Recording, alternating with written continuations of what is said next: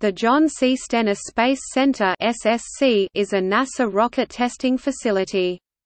It is located in Hancock County, Mississippi, United States, on the banks of the Pearl River at the Mississippi-Louisiana border. As of 2012, it is NASA's largest rocket engine test facility. There are over 30 local, state, national, international, private, and public companies and agencies using SSC for their rocket testing facilities.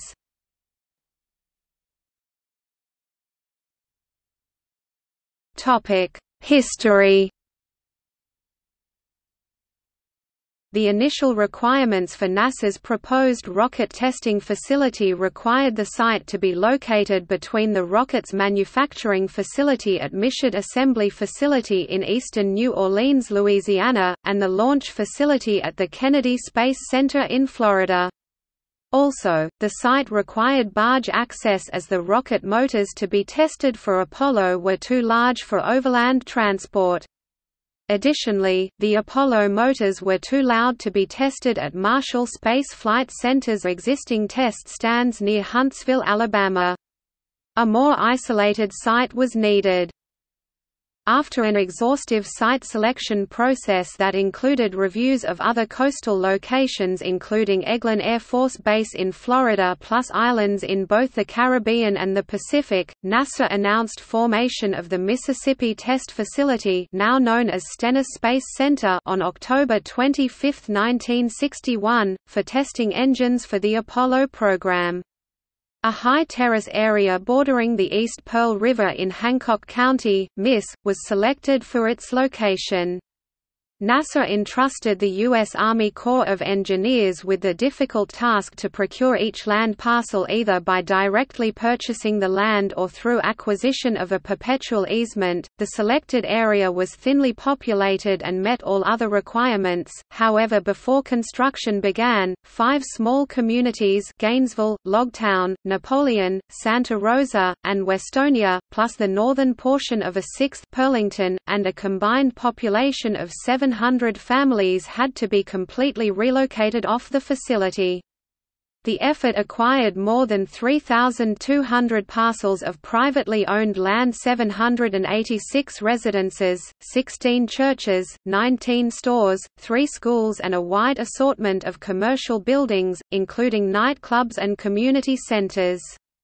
Remnants of the communities, including city streets and a one-room schoolhouse, still exist within the facility. The 13,500 acres (55 square kilometers) site was selected on October 25, 1961 on the Mississippi Test Facility or Pearl River site.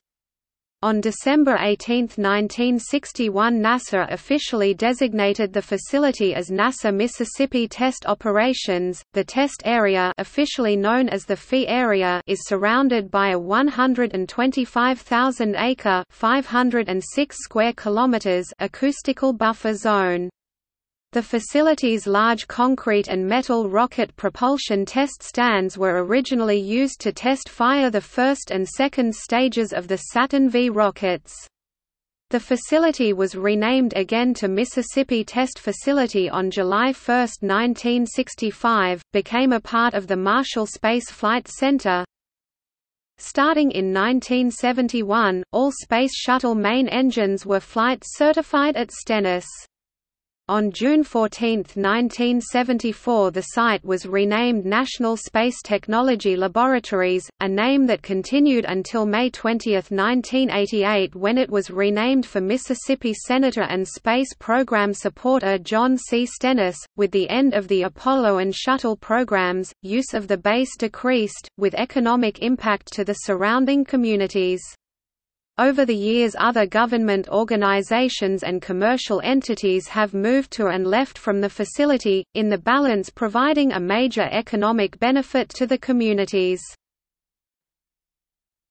Rocket Propulsion Test Complex. The Rocket Propulsion Test Complex is a rocket testing complex which was built in 1965 as a component of the John C. Stennis Space Center. The Rocket Propulsion Test Complex played an important role in the development of the Saturn V rocket. The A1, A2 and B1, B2 test stands were declared a National Historic Landmark in 1985. The NASA Engineering and Science Directorate (ESD) at SSC operates and maintains SSC's rocket test stands.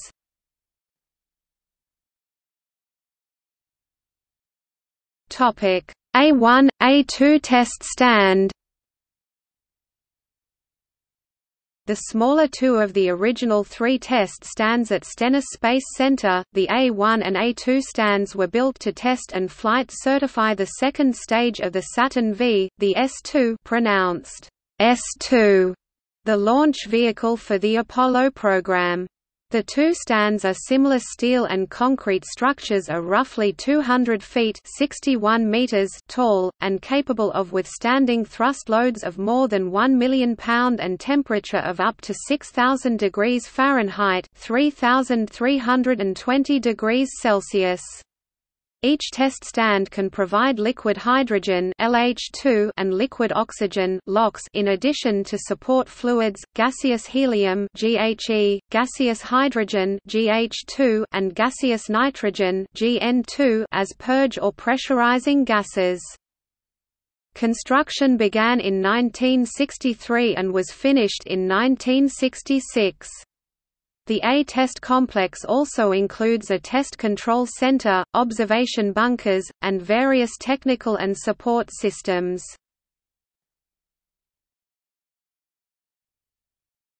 Topic: 1960s. On 23 April 1966, workmen at the A2 test stand successfully captive-fired for 15 seconds the SIIT, structural and dynamic test vehicle for the Saturn V second stage, in an all-systems test. This was the first test of a flight-weight S2 stage.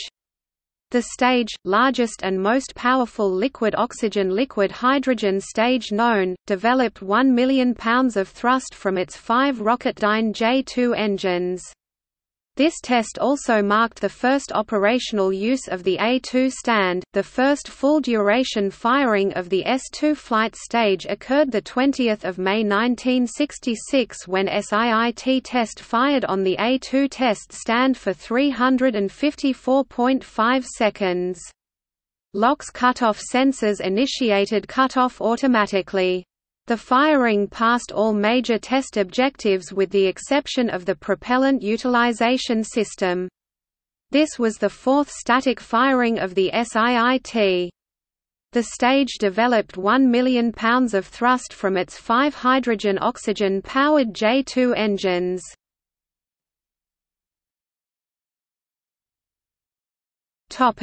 SIIT rupture. A static test version of the Saturn V second stage SIIT ruptured during pressure tests at SSC on 28 May 1966, and 5 North American aviation technicians monitoring the test received minor injuries. The accident occurred when the hydrogen fuel tank failed under pressure. SIIT, which had 5 hydrogen-oxygen J2 engines capable of generating 1 million pounds of thrust, had been tested May 25 in ground firing but stopped firing after 195 seconds when a hydrogen link leak caused automatic cutoff. At time of the explosion, technicians were trying to determine cause for the hydrogen leak. No hydrogen was in the tank when the explosion occurred. Under the direction of MSFC, a board of inquiry headed by Dr. Kurt H. Debus, director of Kennedy Space Center, convened on the night of May 28. Immediate investigation revealed that the second shift crew, not knowing that the liquid hydrogen pressure sensors and switches had been disconnected, had attempted to pressurize the tank.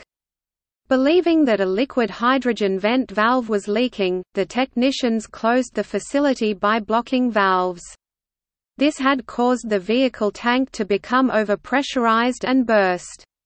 On 30 May 1966 the board released its findings after 2 days of inquiry.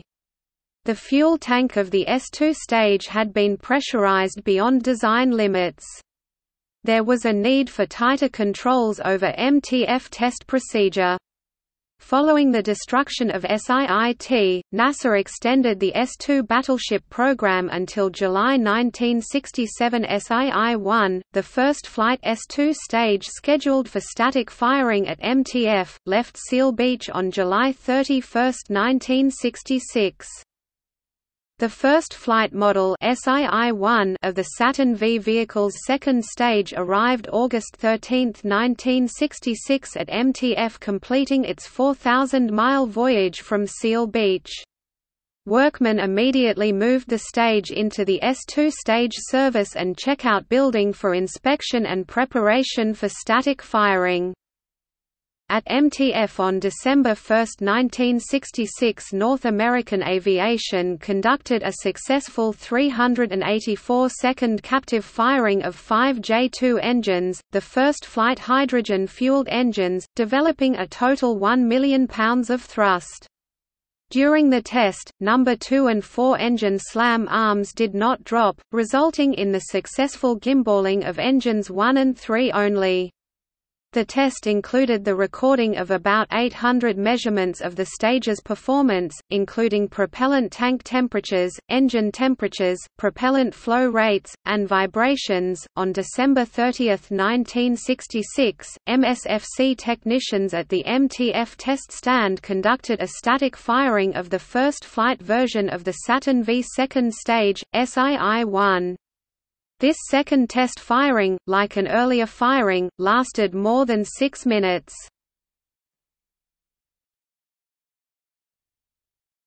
Topic 1967. On January 11, 1967, initial post-static checkout of the SII-1 stage ended at MTF. On January 27, 1967, the SII-2 stage left Seal Beach, California, to pass through the Panama Canal and onto MTF. After its journey lasting 16 days, the S-2 would arrive at MTF for 2 static tests. The SII-2 stage arrived on dock at MTF on February 11, 1967. The SII-2 stage, part of the second Saturn V vehicle as 502, scheduled for launch from KSC late in 1967, was scheduled for testing at MTF late in March 1967. On February 17, 1967, the first full-duration test of a cluster of uprated J-2 engines, S-2 Battleship Test No. 041, lasted 360 seconds. On February 25, 1967, workmen at MTF completed construction of the S-2A1 test stand, and the Corps of Engineers accepted beneficial occupancy with exceptions. On March 17, 1967, technicians fired the S-2 battleship stage for a mainstage duration of 29 seconds. On March 31, failure of a prevalve to close caused program officials at MTF to scrub the first attempt to static fire the SII-2 stage. Battleship testing of the S-2 battleship test stage equipped with 5 uprated J-2 engines ended in late March 1967 with a full duration test of approximately 360 seconds mainstage operation. Topic Summary. These 2 test stands tested and flight-certified S-2 stages and J-2 engines until the end of the Apollo program in the early 1970s.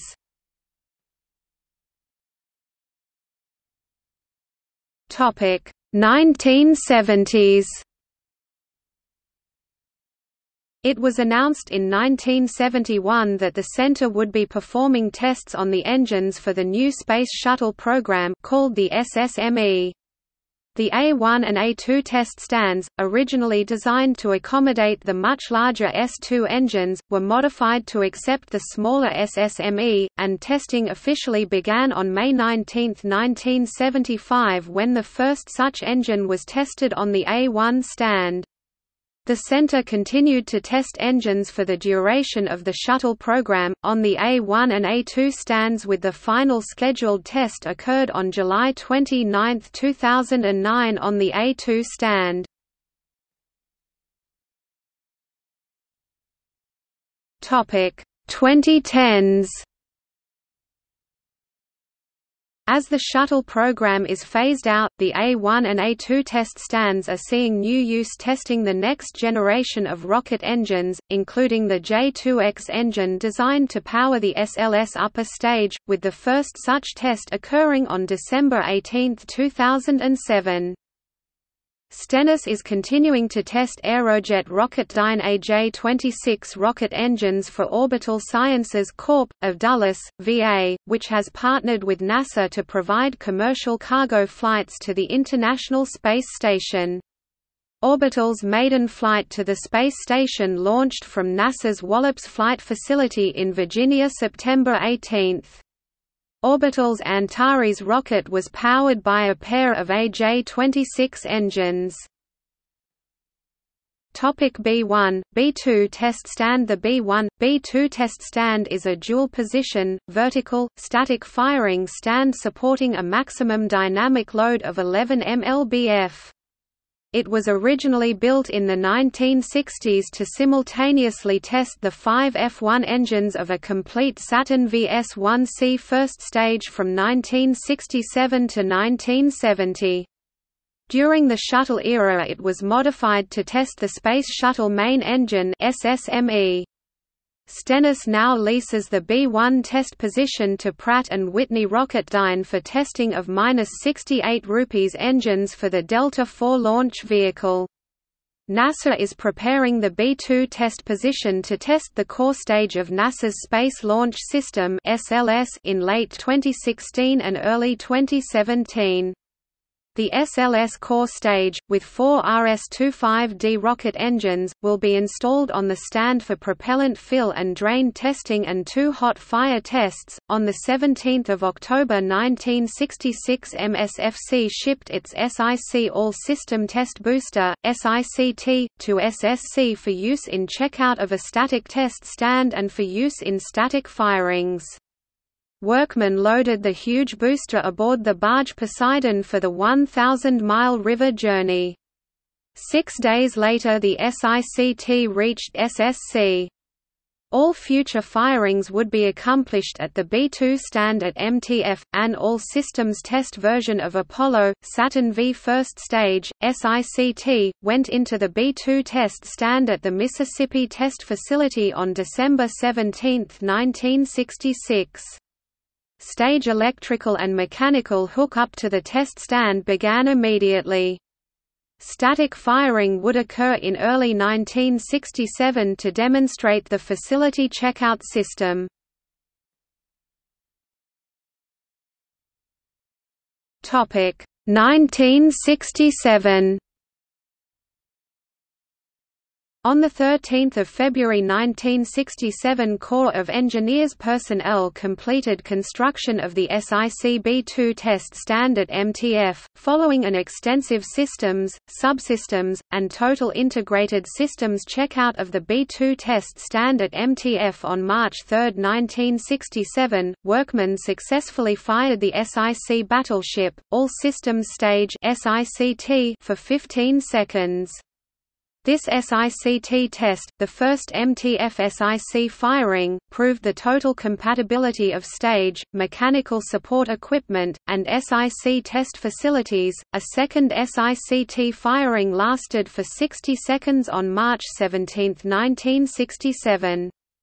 This firing validated the flame bucket water flow pattern of the B-2 test stand and ended the facility's checkout test series at MTF. Boeing personnel removed the SICT from test stand B-2 at MTF on March 24, 1967, following post-static checkout, test stand refurbishment, and facilities modification.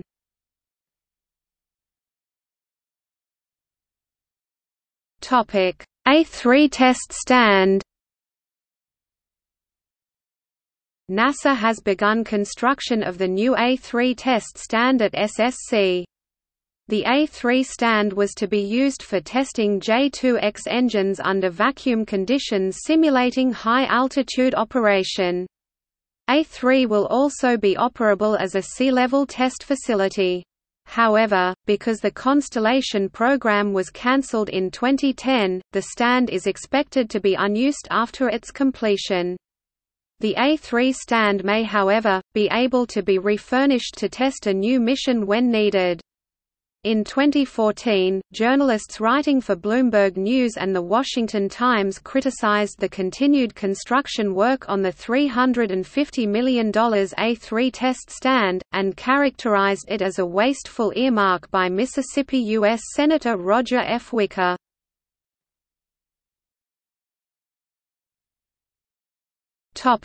E-test stand complex. In the 1990s, a new test complex named E was constructed to test a variety of new small engine and single, multiple components and concepts. The E-test stand complex consists of 4 distinct test stands.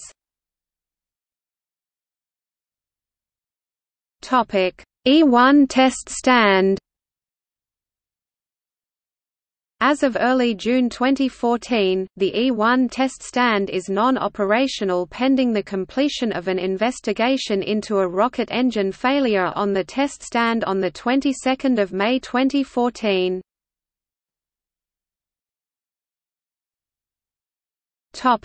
History. In 2012, Blue Origin tested the thrust chamber assembly at the E1 test cell for its new 100,000 pounds force (440 kilonewtons) thrust B3 liquid oxygen, liquid hydrogen rocket engine.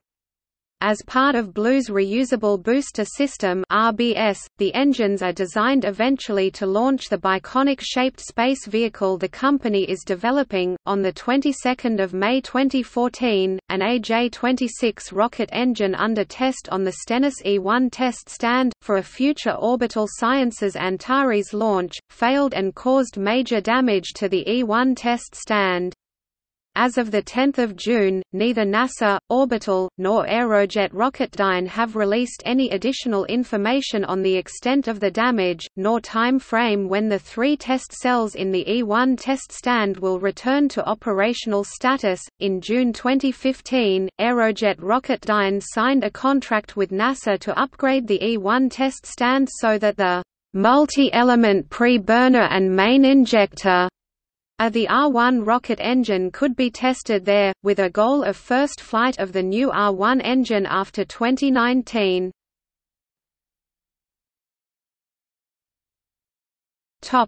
Description. The stand is composed of 3 individual test cells. E1 Cell 1 can handle liquid propellant and hybrid-based test articles up to 750,000 pounds force (3,300 kilonewtons) of thrust in a horizontal position. E1 cells 2 and 3 are designed to support LOX and LH2 turbopump assemblies for testing with high-pressure propellant feeds.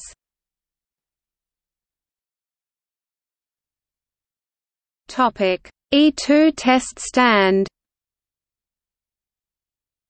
The E2 test facility at Stennis is a multi-position cell that supports 2 separate test stands, Cell 1 and Cell 2, one for testing horizontally mounted engines and one for vertically mounted vehicle stages and/or engines. Cell 1 can support engines with up to 100,000 pounds force (440 kilonewtons) of thrust, while Cell 2 can support vehicle stages with up to 324,000 pounds force (1,440 kilonewtons) of thrust. The facility can provide liquid oxygen, liquid nitrogen, liquid hydrogen, liquid methane, refined petroleum (RP1), H2O, gaseous hydrogen, hot Gaseous hydrogen, gaseous oxygen and gaseous nitrogen. E2 Cell 1, originally known as the High Heat Flux Facility (HHFF), was constructed in 1993 to support materials development for the National Aerospace Plane (NASP). The E2 test stand will be modified after 2013 to support liquid methane engine testing, with funds being provided by SpaceX, the Mississippi Development Authority $500,000 using funding from state bond issues, and NASA up to $600,000. As of October 2013, the SpaceX funding commitment to the methane modification project has not yet been disclosed, as the contract has not yet been finalized and executed.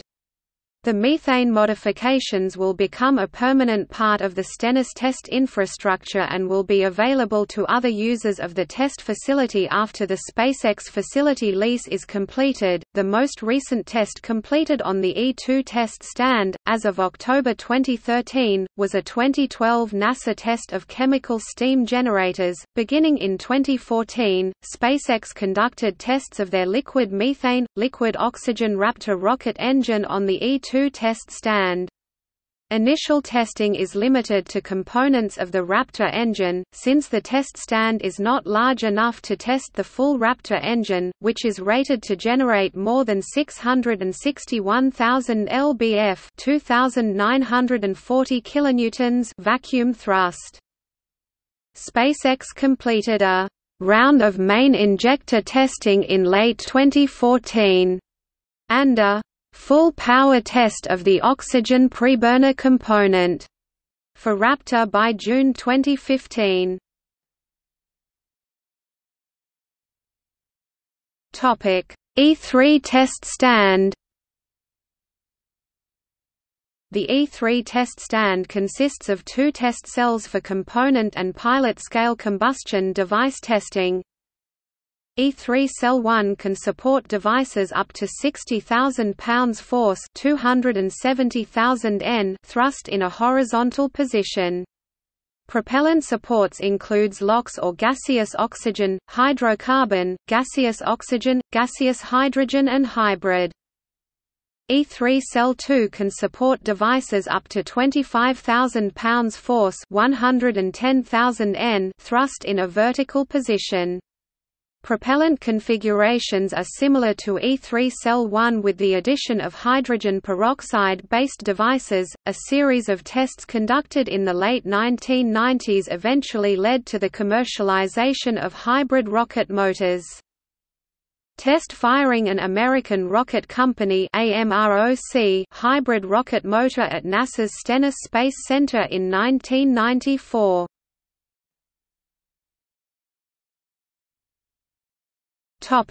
E4 test stand. The E4 test stand consists of 4 32-foot-tall concrete-walled cells and an associated concrete foundation, a 1,344-square-foot hardened and conditioned signal conditioning building, a 12,825-square-foot high bay with 10-ton bridge crane, shop area with 1-ton bridge crane, and a 7,000-square-foot blast-hardened test control center, and 2 1,400-square-foot raised floor control rooms. The site also includes underground deluge water piping, underground power, data, and control duct banks, and potable water. The E4 hard stand system was designed to accommodate up to 500,000 pounds force, 2,224 kilonewtons engines and powerpack systems testing in a horizontal configuration. The E4 test stand was proposed in the year 2000 to be located near the H1 test stand.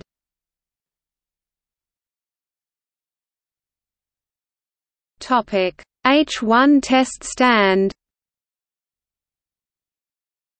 In 2001, the Pentagon's Ballistic Missile Defense Organization proposed construction of a $140 million facility at Stennis H1 test stand to test its proposed space-based laser (SBL) to begin in the first quarter of fiscal year 2002. The facility was to be used to evaluate beam quality, efficiency, and power levels for a prototype megawatt-class hydrogen fluoride laser. In 2007, British manufacturer Rolls-Royce plc has been operating an outdoor aero engine test facility built on the old H1 test area. Rolls-Royce constructed the facility due to noise pollution concerns at its UK testing facility at Hucknall Airfield near its headquarters in Derby. In 2013, a second test stand was opened by Rolls-Royce.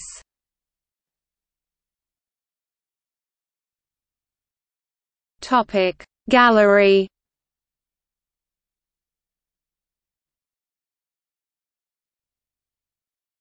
Topic: Tenant facilities. In 2005, the centre was home to over 30 government agencies and private companies. By far the largest of these were elements of the United States Navy with some 3,500 personnel, which was far larger than the NASA civil servant contingent. Some of the prominent resident agencies include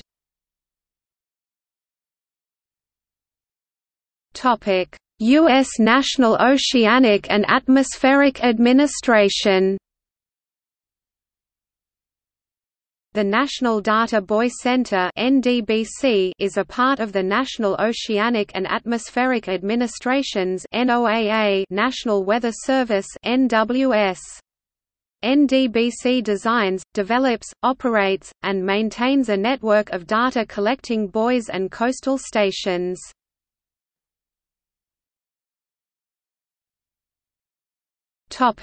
US Geological Survey. The US Geological Survey hydrologic instrumentation facility.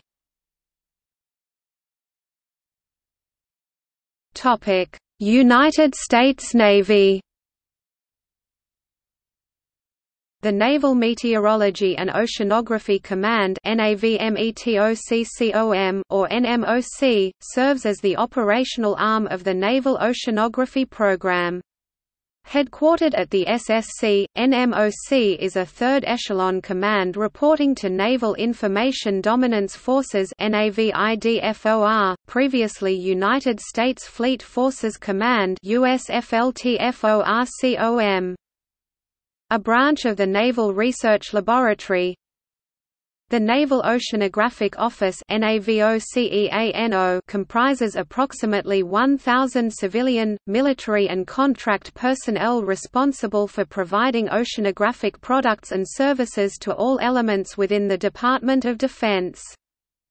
The Department of the Navy, Office of Civilian Human Resources, Stennis Operations Center, Navy Special Boat Team 22 and NAVSCIATTS Naval Small Craft Instruction and Technical Training School.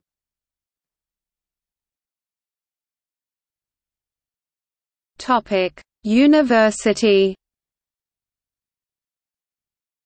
Mississippi State University Science and Technology Center, Mississippi State University Center for Battlefield Innovation, Mississippi State University Northern Gulf Institute, Mississippi State University Geosystems Research Institute, Mississippi State University Gulf of Mexico Research Initiative (GOMRI), the University of Southern Mississippi's High Performance Visualization Center, the University of Southern Mississippi's Department of Marine Science, Mississippi State University – Industrial Technology Department.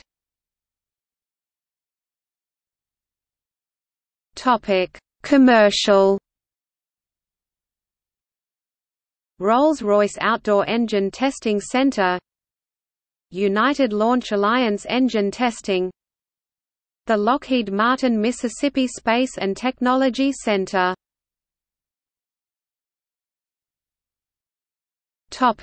Former Tenant organizations. Mississippi Army Ammunition Plant.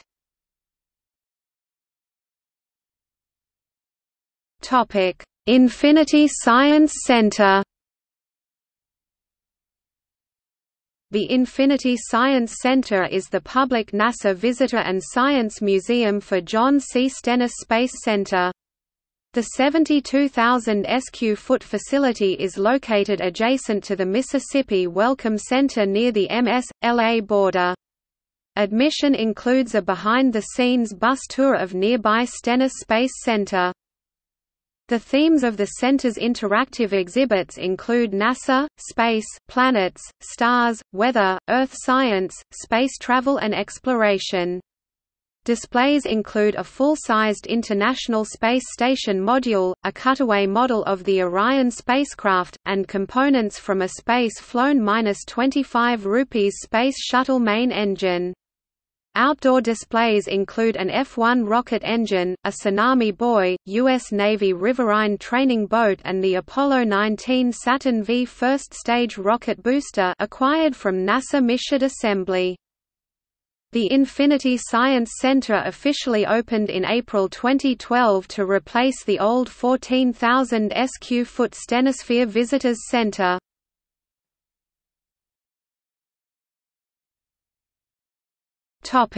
StenniSphere.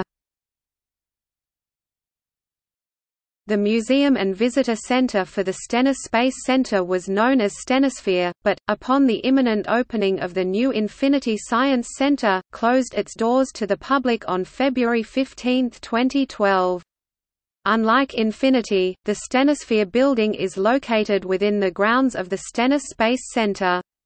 Exhibits focused on the activities of NASA, space exploration, science, geography, weather and more. Many of the exhibits from StenniSphere have been moved into the new Infinity Visitor Facility. See also